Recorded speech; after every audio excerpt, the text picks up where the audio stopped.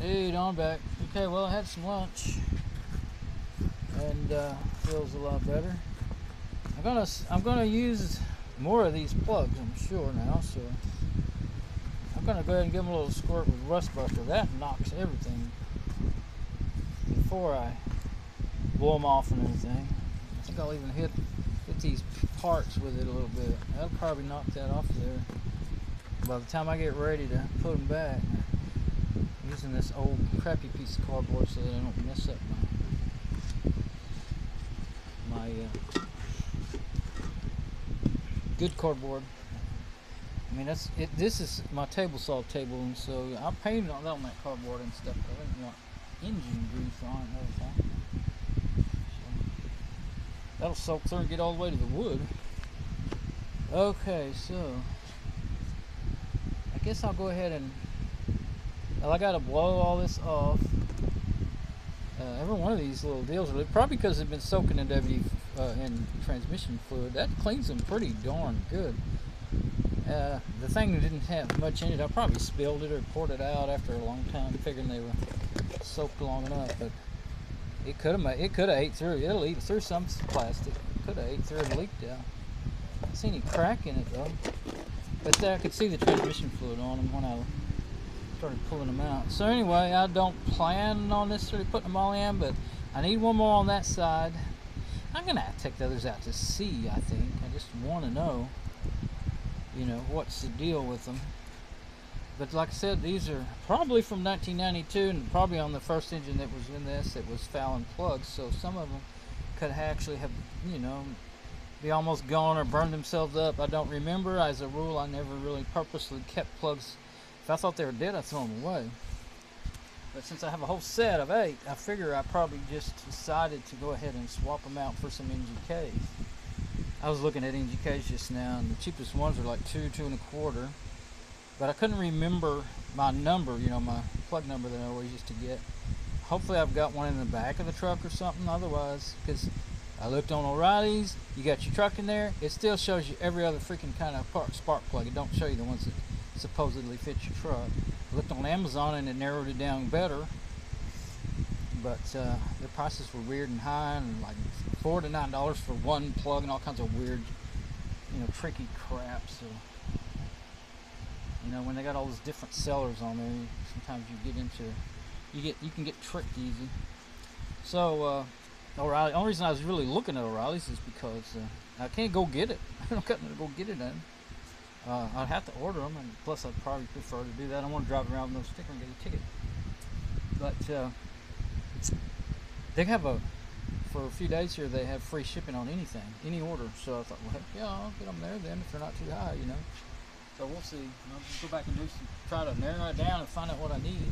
Either see the ones I used to use, if I've got one of those. I usually always have at least one. I may have the boxes. I used to save the boxes. Matter of fact, I got a motor manual that I used to stick stuff like that in. I used to have all that stuff in my glove box, but I cleaned it out and put it all in a box one year. And I keep seeing it here and there, but I don't know where it is right now. All my receipts, everything I ever put in the truck. So air compressor's going on, and I'm going to clean these up. It's going to be too loud for me to talk.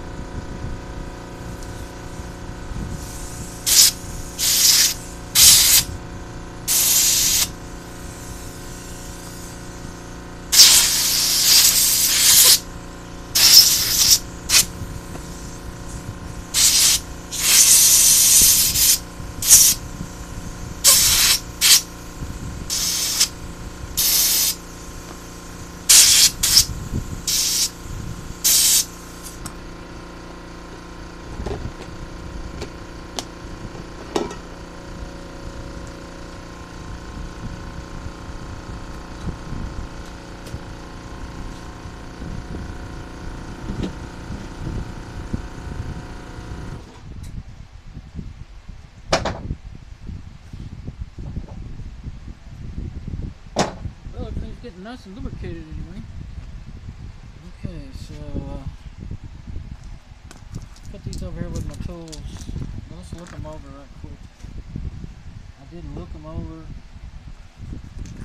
Let's see.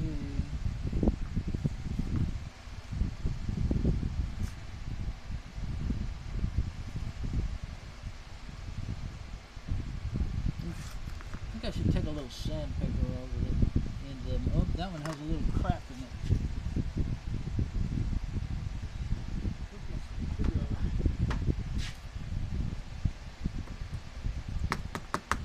I better hit it with the air cleaner, air blower again. I should have done that to start with, so I'd know. If you gotta kind of, I mean, it's kind of good to blow them out first. That way, anything that's really loose will just come off. And then, oh, that's the one that's not gapped. I should get my gapper out. Get it.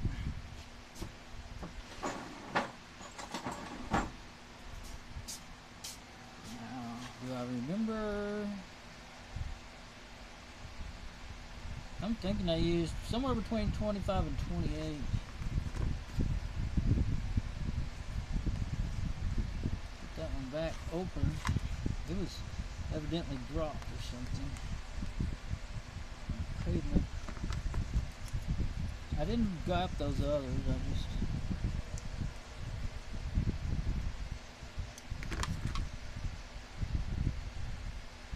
didn't think about sanding them either. That's something I usually always do. I had the wrong end. I thought I already had it opened up enough.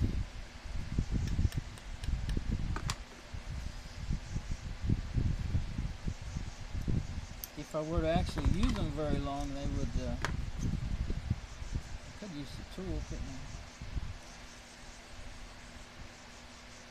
They would spread out. I think the screwdriver may work better. That's alright.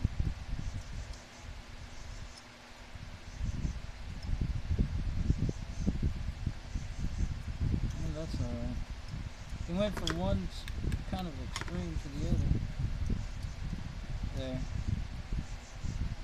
That's alright. These are old and see what these others are. Yeah, they're about the same as that one.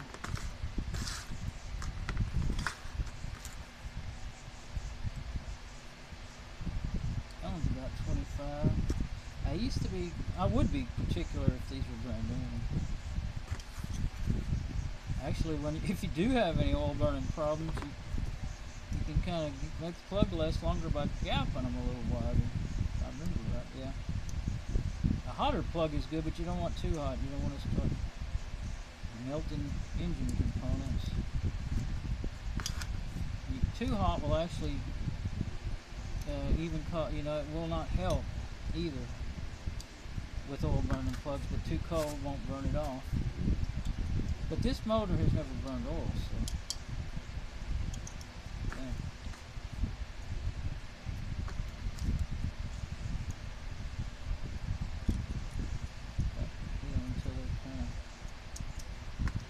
I'm just going to do them on that. I'm about 25, if I'm doing it right.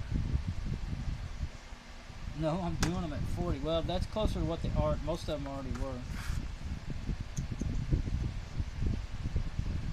That's probably the one I kept messing with. Yeah.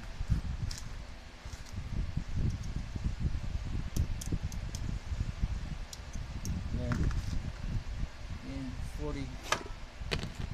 I'm in a 40 mood today.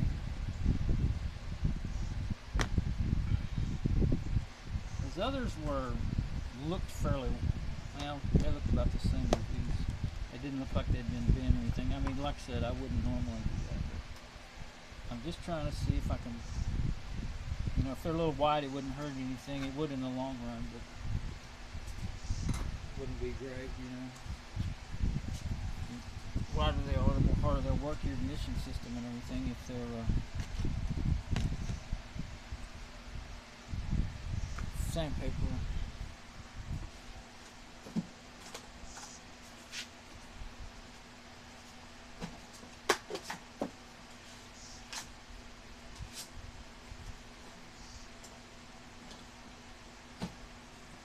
Alright.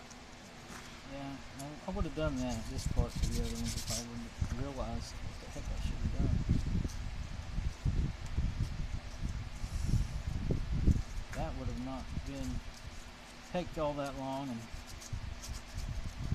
would have really, you know, when they're old and corroded, get a better, if you got a, you're not going to get as good a spark at all with them.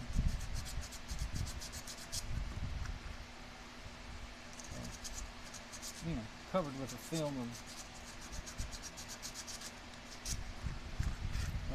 carbon.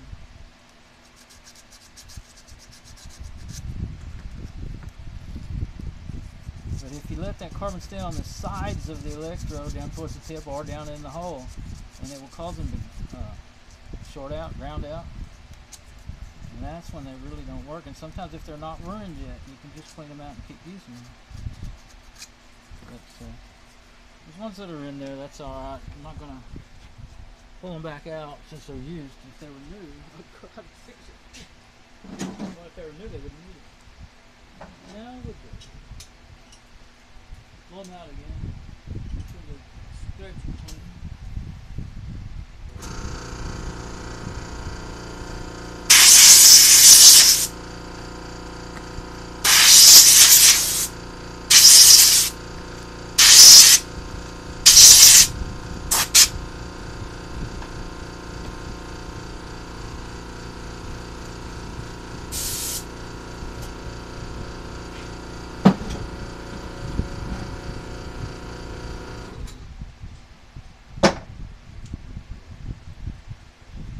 I just wipe my nose with the dust buster on my finger because my nose is burning. Okay, yeah, I wanted to look at one of these. I took out a couple of them, see if I could get on the camera. I looked at them a little bit. I don't know. I don't think it's enough light. This one I'm just gonna have to do it out here.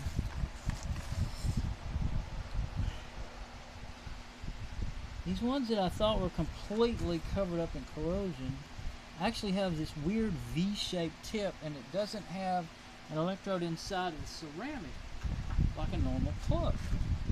I don't remember ever seeing anything like that. Maybe. It seems vaguely familiar. But the ones that I thought were super corroded are not. They're kind of, I guess you're probably thinking, well, everybody's seen those.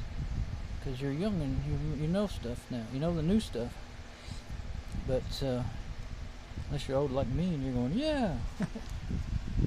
But that's what really threw me off is the first one I pulled out. And they're ACs. I think, well, I never did look at the brand.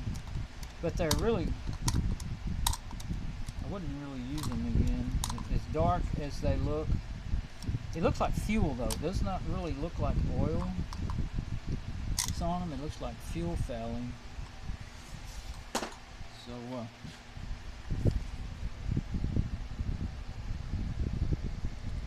it's just too dark, I think. See, they're not overly, now that I realize that's of course I just scraped all that junk off that's on there, but now that I realize, I don't know if you can see that, that's white where I scraped it. That's looks like ceramic. It may be some new kind of material that they're using. Yeah, I don't see any electrode that I'm used to down in the point of that either. So, see, this is the one that broke. It looks like a normal spark plug, the NGKs with the ceramic and then the, electrode down the middle. And that's what these are like. That was worn down quite a bit, seems like. But, that one doesn't really look worn. Of course, the looks can fool you when they can be. They'll break down inside. I learned that when I was growing up. We would Actually, that's where I learned how good NGK plugs were. We put them in our dirt bikes, or brother's dirt bike. I only had a mini bike. I never had a real dirt bike. Until I got grown, well, I didn't really have a real dirt bike. I had a circle track bike that I bought a street bike. I wanted a Yamaha XT500 Enduro dual Trail Street TS. It was a TS Trail Street Enduro 500 when they first came out, 4-stroke. It was a wonderful bike. I got to ride one, and I started to get one, and then they were, I don't know. Well, the one I bought was 1300, brand new Yamaha 400 Special 2. It looks kind of like a Harley Sportster looked at the time, and I was going to ride it to work. And I thought, well, that makes more sense, and I'm just wanting a toy. And the other one was always $1,800, I think, and I could have got either one. And then all I wanted to do is ride that bike in the dirt. I didn't even end up. Well, a guy wanted to ride with me to work, and he wanted to pay me, and I didn't even end up riding it to work. So should have got what I wanted. Sometimes, you know, you shouldn't get what you want. Sometimes you probably should have when you have a chance and you could afford it and could have got it. So I think I'll pick that one. That's the one I want. These others over here for now. 1, 2, 3, 4. Okay. And actually, I'll take 2 of them over there in case. We'll put them all over there. If I'm going to change them all, which I may. I'll just go ahead and change them all. See, I've already tightened up the deal. What is this that it uses?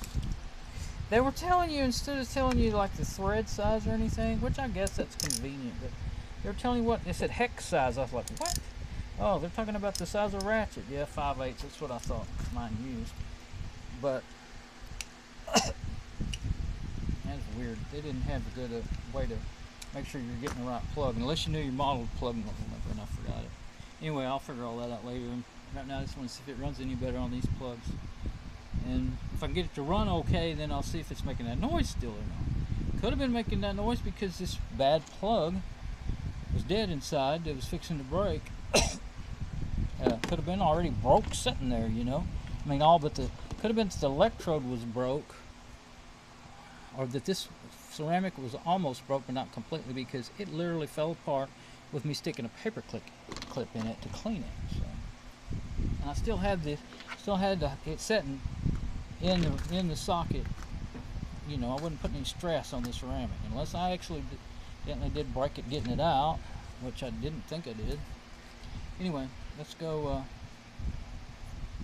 get on the truck and get to work. Come back on another camera.